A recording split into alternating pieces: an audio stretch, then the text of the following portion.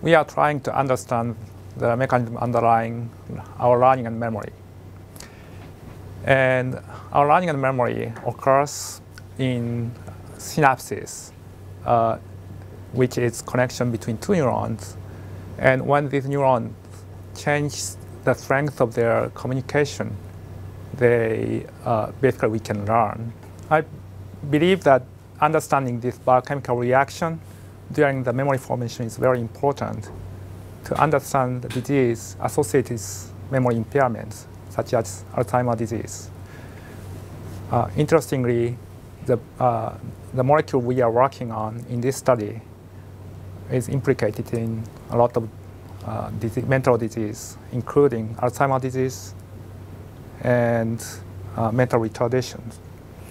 So I believe that by understanding the signaling or by this reaction better, we'll understand this disease. We are developing new technology to monitor biochemical reaction in neurons and synapses. We know that for change in synaptic strength or formation of our memory, gene transcription is required.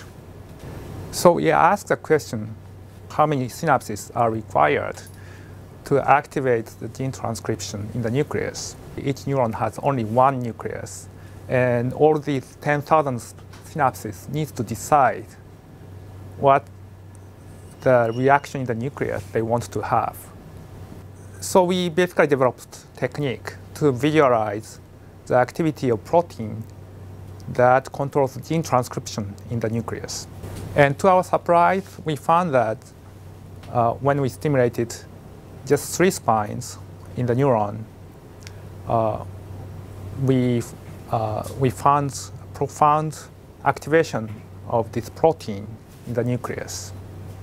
So this suggests that actually it's not like the 10,000 synapses are doing majority voting, but it's more like in each individual synapse has profound voice to control the nucleus.